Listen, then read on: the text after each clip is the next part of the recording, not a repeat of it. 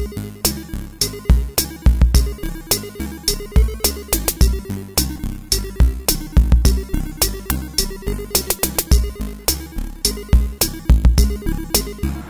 this is my Raspberry Pi and Gertboard setup, currently controlling a servo. On the left is the Raspberry Pi with our USB gearboard and mouse, Ethernet, power and HDMI up to our TV. We've got a ribbon cable connecting the GPIO pins onto the Gertboard, which then connects onto the microcontroller and the outputs. The servo is connected through a buffered output. The Gertboard sends pulse signals to the servo to control the speed and direction of the standard servo, and we've stripped a USB cable as an external 5V power supply which powers the servo, and the final signal cable is plugged directly into the Gertboard. So here's how we did it. First of all, we bought the Gertboard kit, which included the PCB and all of the components that needed to be soldered, which took several hours. After you've got it completed, you can attach the ribbon cable to the Raspberry Pi and follow the Gertboard to test the follow the Gert's manual to test the Gertboard, and follow the section called Programming the 80 Mega Microcontroller to plug in these GPIO cables into those. The servo we're running is wired through a buffered output. The microcontroller sends a pulse out of this PB5 pin to buffered 1 as a jumper, so that buffered 1 is outputting. There's ground, the white one, and there's the pulse on the red, which leads up here through to the servo's connector. Power coming out of the stripped USB cable we bodged, and into the servo.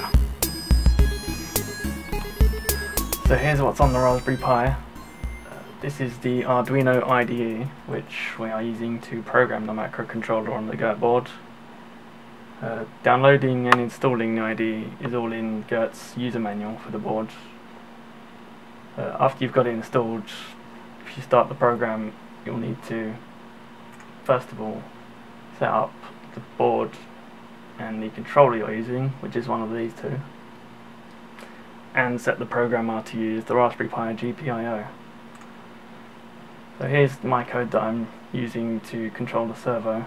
At the top we've specified the output pin which we're using, which 13 on the microcontroller translates into PB5 on the Gertboard, which is all in the manual. These weight values are the minimum and maximum pulses for the servo. It's a standard servo, so it goes either left 90 degrees one way up to 90 degrees right from the middle position. Below that we've got some code to variably control the speed as it's running to make it go faster and slower.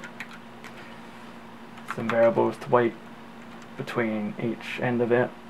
At the start we just set the output pin to outputting instead of inputting. Whilst we're looping, make sure that the pulse duration is within the minimum and maximum. Then you have a delay of 20 milliseconds between each pulse, and then send a high, wait for however many microseconds is required for the turn that you want, and then send a low again. The rest of the code handles waiting between each turn at the end. This controls the servo's speed, which is completely variable in this code. Switches between forwards and backwards, slower and faster. And at the bottom of it is where it switches direction. If we get all the way one way, we'll spin it around, and all the other way, and we go back to normal. So that's the code which we use to program it. Go to File, Upload using Programmer, plug your pins in, plug your servo in, and then it will run.